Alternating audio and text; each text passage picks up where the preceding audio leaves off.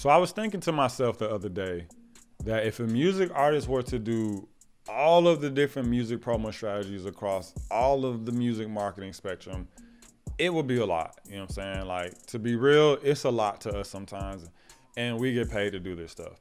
And that also had me thinking that what would I rank certain promo strategies if I had to stack them against each other? Like, yes, there are different strategies that will undoubtedly put you in front of somebody, but some things are definitely much more worth doing than other things that you may have heard of or had someone tell you to do. So that's exactly what I want to get into for this video. I want to rank some of the top promo strategies that I hear about the most, so that hopefully it gives you a little bit of clarity on what you should be doing and what's worth your energy. Let's get into it. It's the network.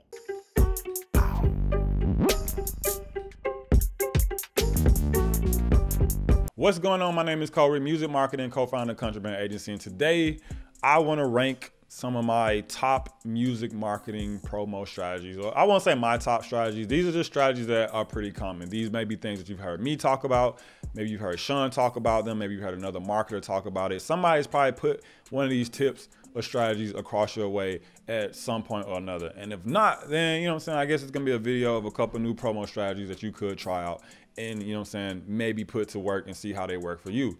Now, like I said earlier in the video, I don't think that all marketing strategies are created equal. I think that some things are much more worth the effort, much more worth the time, and much more worth the money than the other things that could also put you in front of people technically, you know what I'm saying? So that's what I'm gonna do for this video. I'm gonna talk about some of these different strategies, rank them. We're gonna go from worst to best in my opinion. And then I'm gonna see how you guys feel about it, you know what I'm saying? Because I'm gonna see if y'all agree with me, if y'all disagree, but I think this is gonna be interesting. Then before we get into all that, come and follow me on Instagram and TikTok. Links will be in the description below. Come talk to me, come engage with me, come give me some video ideas, all of that good stuff. Also, go and check out the BrandMan Elite courses. We have relaunched them and reopened them back up to the public. So if it's someone that missed out on the last round, you've been wanting to get in, you know what I'm saying? You're trying to learn a little bit more about his music marketing, the link will be in the description below. Go and check that out. Promise you won't regret it. Now, with that being said, let's go ahead and get into it. So out the gate, first promo strategy, very bottom of my list, is comment spamming. And you guys know who you are. All of you have probably done it at some point. You are enacting, I think, the worst music marketing strategy there is. One, it's extremely annoying. No one likes to have their comments spammed on or their comments spammed by some random artist in some random link. It makes you look needy. It makes it look like you're begging for attention, and no one wants to feel like their attention is being begged for. That's literally the best way to push people away from you. On top of that, it's simply not a scalable method. Like, let's say you get your comment spamming down to, I don't know, you're knocking out 10 comments in 10 minutes. So that's what? That's 60 comments in an hour, you know what I'm saying? And like, you can't scale it up. You only have so much time in the day. You only have so much time that you can actually post these comments before you get blocked by Instagram or Twitter or YouTube or whatever platform you're doing it on. And it's just, it's the worst possible marketing strategy that you can do. Like, if you are a comment spammer and you do it, like, I hate you. You know what I'm saying? Just to be real with you, I hate to be that guy, but I very, very strongly dislike you. You know what I'm saying? Like, you get no love over here. So out the gate, I think that's the worst music marketing strategy that anyone can do. Please don't do it. All right, so next up from there, I would have to give it to the $1.80 method. Now, I don't know how many of you are familiar with the $1.80 strategy. I first heard of it from Gary Vee. To me, it's a step up above the comment spamming strategy because you're still engaging with people's posts, but you're bringing some type of value with it. So the concept behind the $1.80 method is that you leave your 2 cents, right? So your thoughts, your opinions on at least 90 posts a day. So that's what $1.80 comes up to. 90 times 2 cents equals $1.80. You know what I'm saying? Y'all got it. We here, cool, bet. So like I said, to me, this is a step up to the comment spamming technique that I see a lot of artists do. Whereas with the comment spamming, one thing you're not doing is showing the person that you're commenting underneath that you actually care about their content or that you're there for a particular reason, which means that they have no reason to care about you and your link that you just posted underneath their stuff. Versus if you go underneath a potential fan's post and let's say you go like, hey, you like to go skateboarding? I also like to go skateboarding. You should go out to this park one time or sometime at this place. Now the person on the other side is gonna sit and go like, this person just tried to connect with me around some general interest that I already have. And now they're a lot more likely to actually check out whatever you're asking them to check out, right? So the idea behind the $1.80 method is that you leave this 2 cents on a bunch of different posts, from people that make sense for you. Maybe they're fans that you scouted out because they follow other artists. Maybe they engage with content that also falls within your niche. However you scouted out these other people and determine that they are worth you giving them your 2 cents, you do it. And then you leave something of value underneath their post or in their DMs, or et cetera, et cetera. Now, the reason that this is at the bottom of the list for me is because it's time consuming. You know, it goes back up to, it's not something that can easily be scaled up. If you're doing 10 comments in 10 minutes, so basically a comment a minute, that's an hour and a half just to knock out this 90, you know what I'm saying, these 90 comments, which I think is something that's worth doing in the beginning, especially when you don't have money to spend on yourself to do some of these things that we'll talk about. And it's definitely still a viable strategy, even if you still have a lot of advertising or other stuff going on around you. I just don't think it's something that can easily be scaled up, because once again, like, it's not easy for you to do 1,000 comments in a day. You would definitely get your account blocked on any social media platform. You would be flagged as spam, and then that would just stop the whole method, right? So that's why it's at the bottom of the list for me. Not because it necessarily doesn't work, but because it's not easily scalable and it takes a lot of your time, especially compared to some of the other things that we're going to get into on the list. So up next, we have getting press, getting PR, some of you guys may call it. And you might be wondering, like, Kohrey, like, why is that at the bottom of your list? Like, press is dope, press is legit. Not as a marketing tool. Now, I don't know how many publicists or journalists will stand behind this, but blogs and press don't really do much for music discovery these days.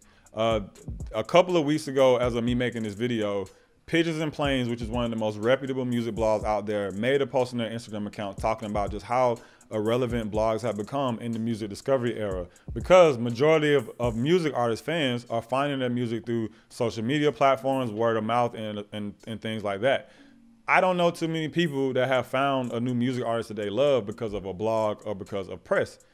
When's the last time you found an artist that you like because of a blog or some type of press or journalism or something like that? It's probably been a minute, right? So I don't think that press doesn't have its place within a music artist, you know what I'm saying, like overall strategy. But when it comes to marketing alone, it is at the bottom tier of fan discovery. You know what I'm saying? Like you're probably not going to get a lot of fan discovery out of that $3,000, that $5,000 PR campaign that you're thinking about.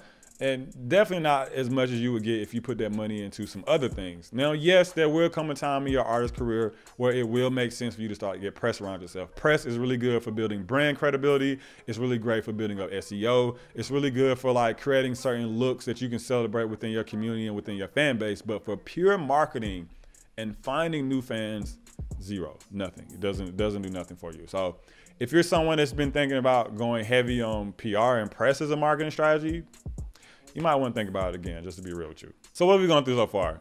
Number 9, comment spamming. Number 8, the $1.80 method. Number 7, PR and press. Number 6, I think I got to give it a Spotify playlisting, or just playlisting in general. Now, I don't think it's the strongest marketing plan. Like, if your marketing plan only includes getting yourself into Spotify playlists or YouTube playlists or SoundCloud playlists, that's not really a marketing strategy. And that's because listeners from playlists, from real playlists, are very passive. It's equivalent to listening to the radio. You've probably been in the car as a kid and a song came on the radio and you gave it a listen, not because you liked it or cared, but because it was just there. It was on something that you were already listening to. That's the equivalent to playlist traffic. There may be people in this playlist who hear you and give you a stream because you're in this playlist they listen to, but it doesn't mean that they care to necessarily go and check you out and become a fan. Yes, it's a gamble like with anything else, but the chances are a lot more slim when it comes to playlisting in general. So couple that with the fact that Spotify playlisting botting is like a very rampant problem in the playlisting community. And, you know, it's something that I'm sure will pick up in other communities that are very playlist centric. That makes it a much riskier marketing initiative to take for the average artist. Now, I do believe that there is a place and time to add playlisting into your marketing mix. One of those times to me is when you already have a pretty solid fan base built up. The thing that I have noticed from people who use playlisting at a really high level is that they really use it just to pad out numbers. Like, they're not really looking for any crazy fan growth. They're not really looking for, like, you know what I'm saying, the most amount of followers to come out of it. They're just looking to add an extra 20,000, 50,000, 100,000, 500,000 streams onto what they have going on. And this isn't just me talking about small indie playlists. I mean, like, playlists across the board. I know people who only get into anti-pop or any of the big editorial playlists because they just know it's going to be a good look and it's going to pad their streams, not because they necessarily think it's going to bring them new fans and new serious listeners. You know what I'm saying? So playlisting is good when you have a good network of playlist curators that are growing their traffic in a legitimate way. When the playlist is relevant to your music, please don't place yourself in the playlist just because it does numbers. Make sure you place yourself in the playlist that actually makes sense for your genre and is placing other artists that are like you. And when you fall into those categories, then yes, playlisting can be a very powerful thing. It can help speed up the algorithm for you on Spotify. It can trigger a couple things that may have been a little bit harder for you to trigger with traffic coming from other sources. But it can also be a very dark and seedy and scary place that, if approached wrong, can really mess up your analytics and mess you up. So not super long term, but for long enough, you know what I'm saying? At number 5, right? Number 5 on my list, smack in the middle, is posting in social groups and threads. Now, when I talk about this, I'm mainly thinking Facebook groups, I'm mainly thinking Reddit threads, I'm mainly thinking Discord groups, and I'm mainly thinking like whatever other community you come across. You may be on some forums or something like that.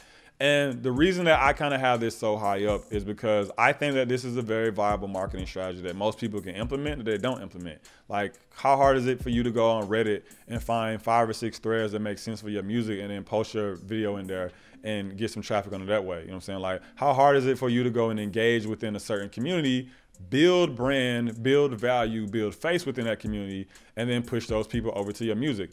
There's a pretty well-known story about the group Brockhampton. I don't know if you guys are all familiar or fans of Brockhampton, but they're like this rap pop group that's been around for like at least the last like 3-4 years. And a very widely known part of their origin story is that they found each other on Kanye Tither, which is a blog or a blog group built around Kanye, right? It's a bunch of people who like came there initially to talk about Kanye, and then it grew into its own like group, you know what I'm saying? Grew into its own community. And these guys found each other by engaging in that community. They had built up some sort of reputation within that community. They had built up a face card, and there were people in the group that would go check their music out whenever they posted it because they were such frequent members of their group. I've heard similar stories about artists like Tyler, the Creator, and Future, and I've seen it with my own eyes from clients and artist friends of mine who are just very active in certain groups on Discord and Reddit and Facebook, and they've really built a community of people around them who like it and who would now check this stuff out whenever they drop because they brought value to that community. Now, posting in these groups does zero for you if you bring no value to the community. For example, if you join a Discord group and the first thing that you do is you dart for the music section, you spam your link, and then you leave, no one is going to listen to you. Why would they listen to you? You think you're the first person to drop your link in this group? No, of course not. But if you go into that group, bring some type of value, once again, build that face card, build that brand within the group, then people become more likely to check you out and want to actually hear what you have to say. So I think that when used correctly and when done the right way, these groups are a very powerful way to build community within a very specific sub niche, because once again, they exist across all niches on a bunch of different places. There are lots of creators with Discord groups. There are lots of Reddit threads that accept music submissions. There are lots of Facebook groups, and there may be others, once again, that you guys know about that I don't know about. So next we have influencer marketing, but specifically getting your music or your content shouted out on repost pages. Now, I'm sure you guys have come across them or seen them or maybe even follow some, but there are dozens of pages across Instagram, Twitter, even TikTok and YouTube that offer reposted content for artists in exchange for a small fee. And this is personally one of my favorite music marketing techniques.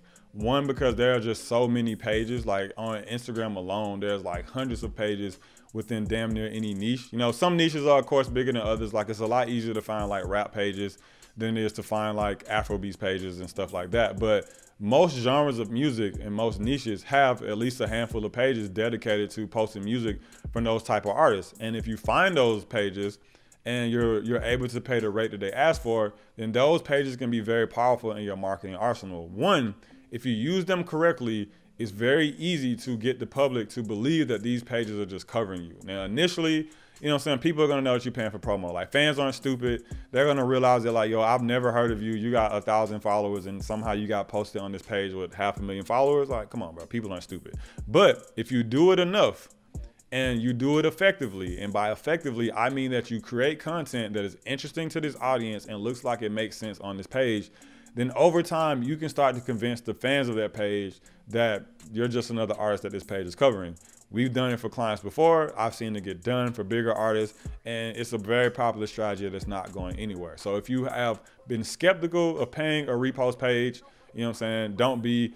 definitely make sure that you audit the page and make sure the traffic is legit. Look at their numbers on Social Blade and see how they've been growing for the last couple of months or the last couple of weeks. Ask around and see if you can find any other promo that they've done on the page, and maybe talk to their artists and see how it benefit them. Ask the page for screenshots of results or backend analytics to, of course, make sure you're not paying for bot traffic or fake traffic. But assuming that everything is legit and real, then 100% go for it, you know? And the more of these pages that you can build up and kind of have in your arsenal, the better. Because to be real with you, 1 or 2 pages doesn't really do much for you, even at like the biggest level. Like you could get posted on at DJ Academics or at Rap, which both of those pages have millions of followers, and like one post on it isn't going to do much for you. You know what I'm saying? Like it's going to take multiple posts on that same account to really get an impact, or activating a bunch of accounts like it at the same time to get almost that same impact. So when you're doing it, definitely go for quantity of followers, but make sure you're also going for volume of quality pages as well. That would give you a much more benefit when it comes to influencer marketing through these repost pages. Number 3 is influencer marketing using actual people.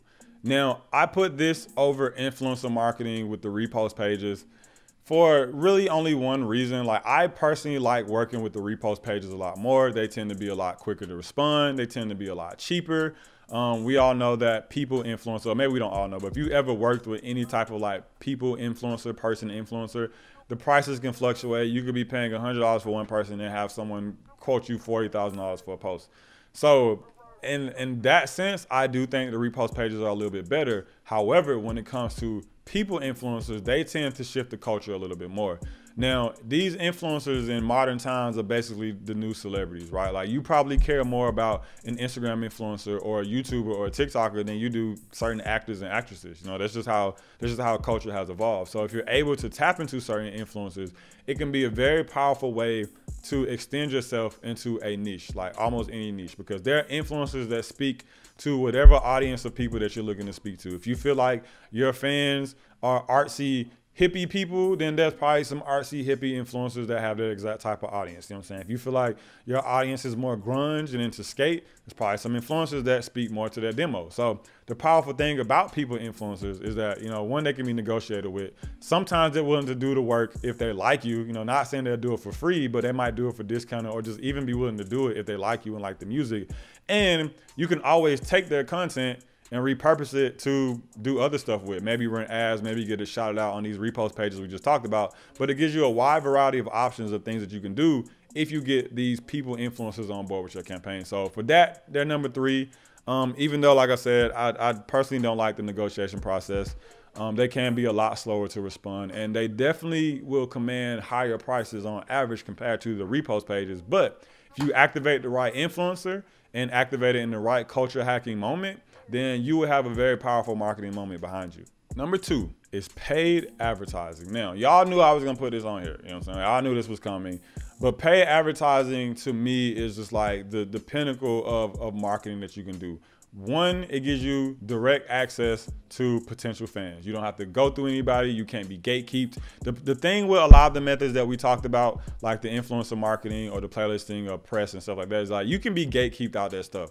Like there's a playlist that you feel like would just pop you off and that curator doesn't like you, like your ass out. You're not getting onto it. Versus if you learn how to run ads properly and really hit the right targeted audience, like no one can stop you from doing that. As long as you pay your bill on time every month, you know what I'm saying? You don't run content that gets the account blocked, like you'll be fine and you'll be able to consistently grow out. On top of that, almost every major platform has an advertising platform. Instagram and Facebook has one, Twitter has one, Snapchat has one, Reddit has one, Pinterest has one, TikTok has one, Spotify has one, even Twitch has an ad platform. Meaning that a lot of the general concepts that you're going to learn while running something like, let's say, an Instagram ad or a YouTube ad will apply across the board when you dip into the other ad platforms. Like, yes, they all have their different functionalities and their different like user designs, but for the most part, the same KPIs matter on each platform. Like they're all tracking for the same stuff, and they just each give a little bit of a different result based on what you're doing. But paid advertising allows you to go directly to the potential consumer, direct B2C right in front of someone that may like you. It allows you to control the data and always have access to that data. And that data becomes super malleable, because now we're talking about learning from the data and realizing what type of people like you or what specific demo you're speaking to. We're talking about being able to retarget back to the data and push new things back to old people that are familiar with you and maybe have seen you. And then we're talking about, you know, just generally being able to like build on top of that data and create campaigns that further speak to more people like those people you just brought in. So paid advertising for me is right up there, you know what I'm saying? Like right near the top, right underneath what I'm going to consider to be number one. And another thing I did forget to mention with paid advertising is that with most of these ad platforms, paid advertising is the most budget friendly. Like some platforms like TikTok ads and like Twitch ads are super expensive, you know what I'm saying? Like they cost a lot more than other ad platforms. But for the most part, a lot of them will let you run ads for as little as $1 a day. So if you're budget, you know what I'm saying, like you're tight on the budget and you don't really have a lot of funds to work with, then like influencer marketing may not be the best thing for you. You know what I'm saying? Like you may need to dive into something like paid advertising first just to get some traffic going while you work on getting your funds up. You know what I'm saying? Like ain't nothing wrong with that. But paid advertising, definitely top of the list for me, because it's everywhere. It's on every platform. The data is malleable. The data is controllable. And like, once again, no one can gatekeep you out of it. And that's been the biggest problem in music marketing and in the music industry for a long time, is artists being gatekeeped out of things that would be very beneficial to their career. Number one music marketing technique, trick, hack, promo tip, whatever you want to call it, to me, is content marketing. And I'm sure some of you saw this coming. If you follow me, you know I'm all about influencer marketing, paid advertising, and content marketing. But the reason I put content marketing at the top is, one, your content dictates a lot of the things that you can do with these other marketing strategies. It dictates the way your ads work. It dictates what type of repost pages you're going to use for your shout outs. It dictates the type of influencers you may reach out to. A lot of things start at content. Two, if you activate your content right on the right platforms, you will be getting free growth and free traffic. So if you post a video on TikTok and that video goes up, free traffic. If you post a video on YouTube and it gets 2,000, 3,000 views organically, free traffic. If you post a video on Instagram and it ranks on a hashtag, that's free traffic. So just by getting into your content bag alone can start to open you up to a much wider audience and actually start to be the beginning of a lot of you guys' marketing plan. Like you may not look at it that way, but making videos on Instagram and TikTok and YouTube and tweeting and all that stuff is a marketing strategy. You know what I'm saying? Like it's a very powerful marketing strategy when you do it right and you start to understand not only what types of content resonate with your audience or the potential audience that you're looking to tap into, but also resonates with a particular platform and moves on that platform. For example, there's content that works better on TikTok than it does on YouTube or Instagram, and that's okay. But the quicker you understand that and the quicker you get into your content your content bag, the better off you'll be. So if you're an artist that's been trying to avoid making content, like you don't want to be like that artist, like you're severely limiting yourself with the scope of how far your music marketing campaign can go, because at some point, everything boils down to content. Like I tell clients that all the time, like we're content marketers. Like there are literally things that we can't do if you don't make content for us that fits that scenario. So if I had to pick a number one, and I guess I do have to pick a number one because this is my video, right? Like I made the video.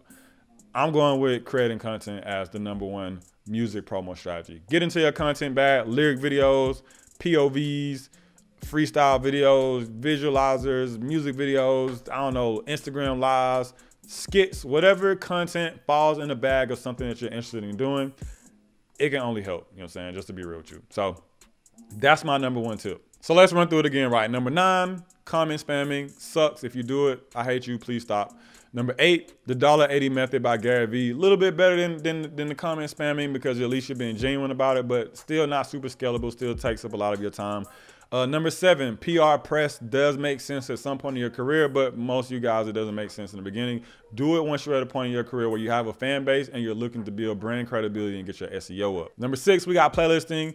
Playlisting can be a little shady, you know what I'm saying? Only playlisting isn't a marketing plan, but if you're in legit playlists with legit traffic, then they can help to boost your numbers and they can help get you in front of people that do genuinely care. Number 5 is posting in social media groups like Facebook groups, Discords, Reddit threads, and that's because these are free These house a community of people that will like you, but you have to engage in the community and actually bring some type of value for it to be a viable promotion strategy. You can't just spam the group and dip. It doesn't work. Number 4 is influencer marketing through repost pages. Really great, potentially cheap option. There's lots of repost pages out there that speak to a bunch of different niches. They're easy to work with. They're usually negotiable. And you know what I'm saying? If you activate enough of them at the right time or at the same time, then you can get a very powerful impact on your campaign. Number 3 is influencer marketing using people. These people are the modern day celebrities. They control the culture of the internet, and activating the right influencer can have a massive impact on your music marketing campaign. But it can be a little bit expensive, just to be real with you. So it may not make sense for everybody to do, but it's definitely something to explore once you have a lot more budget at your disposal. Number 2 is paid advertising. The data is malleable. You can go direct to the consumer, so straight B2C, and no one can gatekeep you out of an ad account. Top thing up there for me. And then number 1, once again, is creating content. It can generate free traffic for you. It can dictate the flow of the rest of your marketing campaign. And then, you know what I'm saying, it should be the fun part of making music. You know, like I tell artists all the time, like, there's a lot of other things that you're going to stress about being a music artist in the music industry, and creating content should be the fun thing. You know what I'm saying? Like, don't let that be the other thing that stress you out. But as far as marketing goes, it's top tier. You know what I'm saying? Like, content goes a long way in a society where you guys are basically competing for attention. So I'm curious to know what you guys think. Have you tried any of these promo strategies? Which one do you like? Which ones do you not like? Let me know in the comment section below. I'm always interested in knowing what you guys think and how these things are actually working out for you. Other than that, if you feel like you learned anything today, please like and share this video. Hit those post notifications as well, as I wouldn't want you guys to miss anything. Once again, my name is Kohrey, and I'll see y'all next time.